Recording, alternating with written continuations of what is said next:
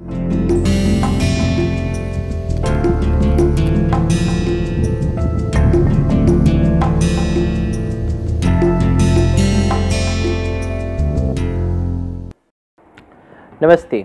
Moving forward in our module of XC2 conservation, let us today have a look at botanical gardens.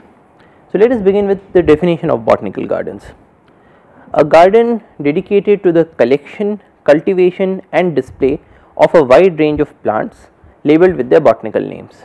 So essentially this is a garden, but this garden is different from other normal gardens because it is dedicated to the collection, cultivation and display of a wide range of plants. So essentially you are collecting these plants not just from your own areas but also from some other areas. Then you are cultivating them in this garden and you are displaying them for people to see, and you are displaying a very wide range of plants, and all of these plants are labeled with their botanical names because the purpose of a botanical garden is more of a scientific purpose than mere pleasure. So botanical gardens have come out from our normal gardens, but they have given it a more scientific bent. So the history of gardens is very old. The hanging gardens of Babylon around 600 BC were one of the old 7 wonders of the world. In India also we have had a very long tradition of having gardens. So for instance, this is the Nishad garden of Srinagar. This was created in 1633 AD.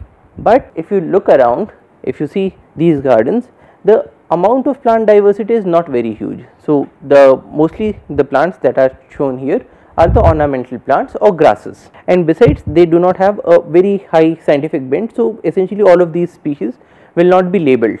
So essentially it is a difference of purpose. Do you want a garden for pleasure or do you want a garden for scientific knowledge dissemination and also for conservation of biodiversity? If you are doing the second thing, then it becomes a botanical garden. So botanical gardens have a multitude of roles. So they are a repository of biodiversity, they are an ex-situ conservation method, but at the same time they also perform a number of other roles such as conservation awareness. So for instance, when we talk about biodiversity, and we as students of conservation, we know what biodiversity is, how many kinds of species are there, or that we are losing as many as 27,000 species per year just from our tropical forests as we have calculated.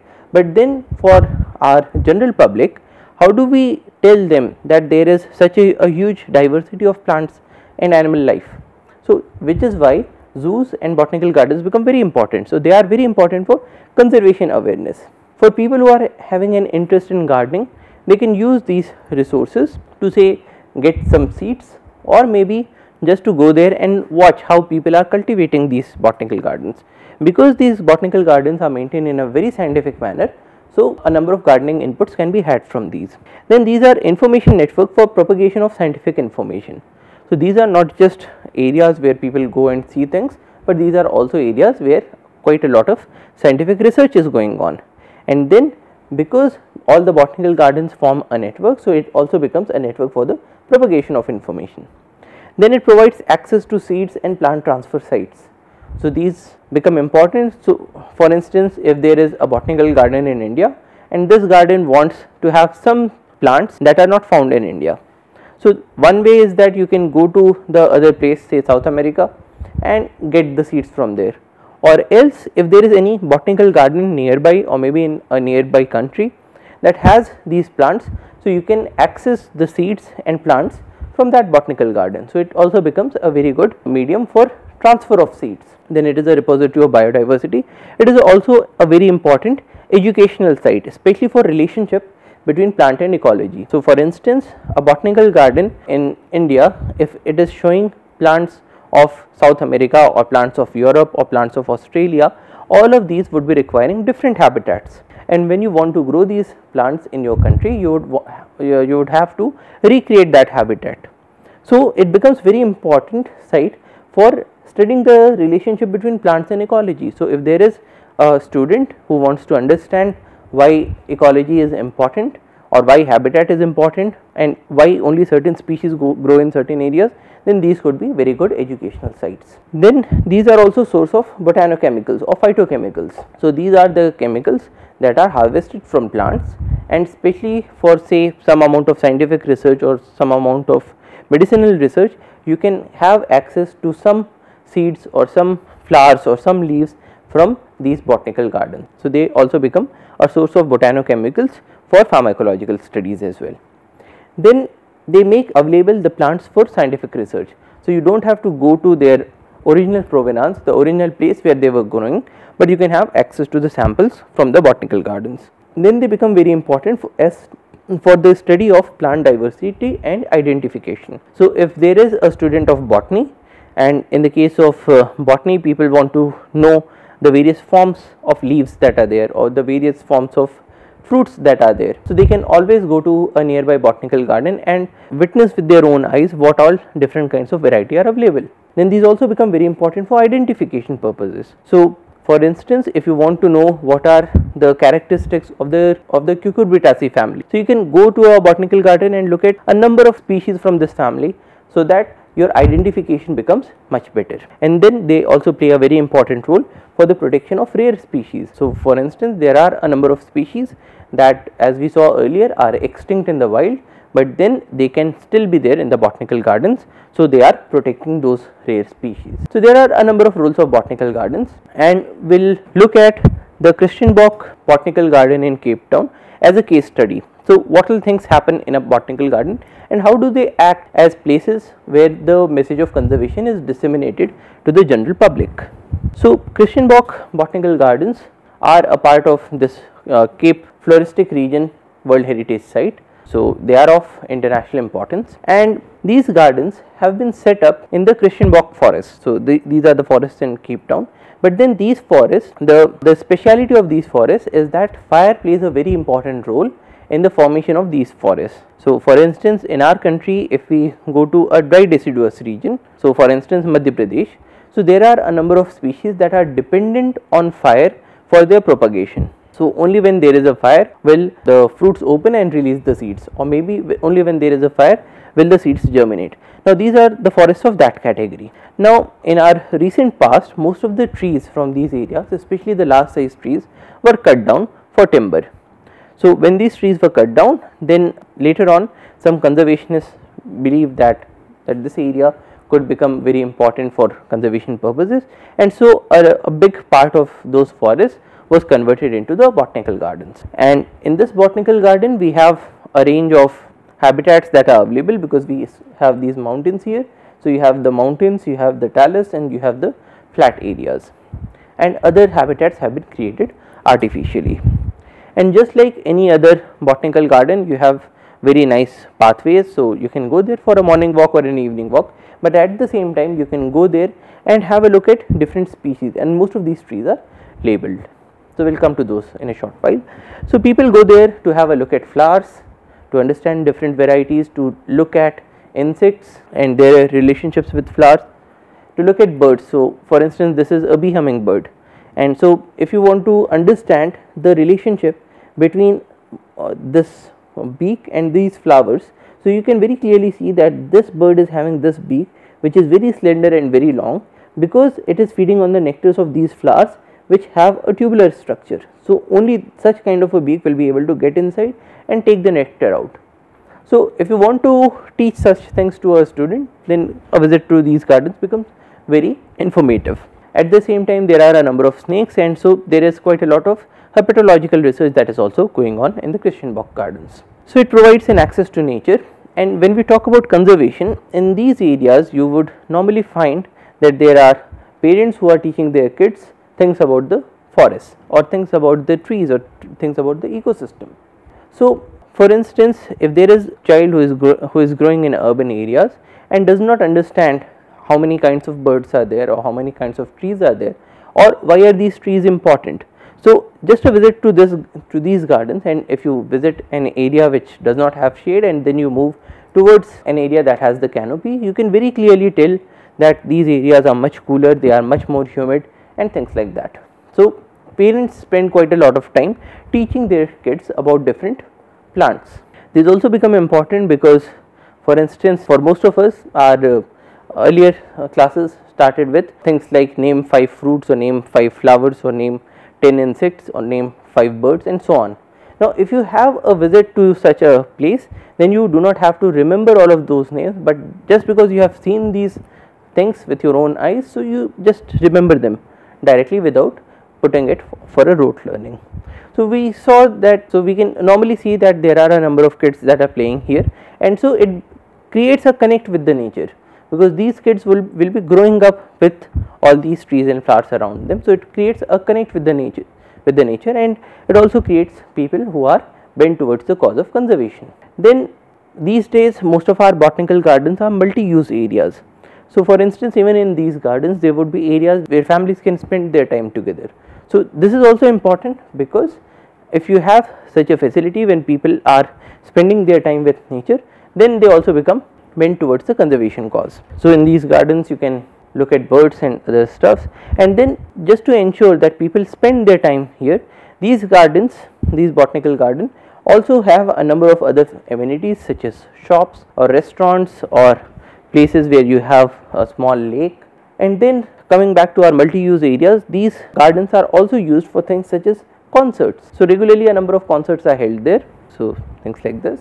So in this way, the aim of the botanical garden is to have more and more people coming to these areas, because when you have more and more people coming to your botanical garden and spending time with nature, only then they will understand what biodiversity is, why is it important, and later on if there is a scope of a new law being passed or a new act being formed for pro conservation or anti conservation, so these people will act as messengers to for the cause of conservation.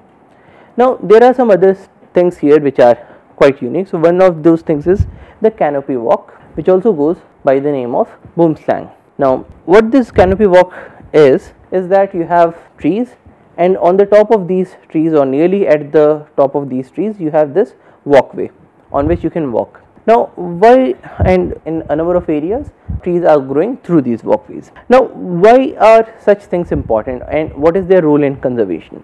So for instance, you will see a number of plaques there which will tell us what is a tree canopy. Now most of us who have not visited such areas or who have not lived in areas which are close to forests or have not observed trees very closely would have remembered the definition of canopy by rote in our biology textbooks.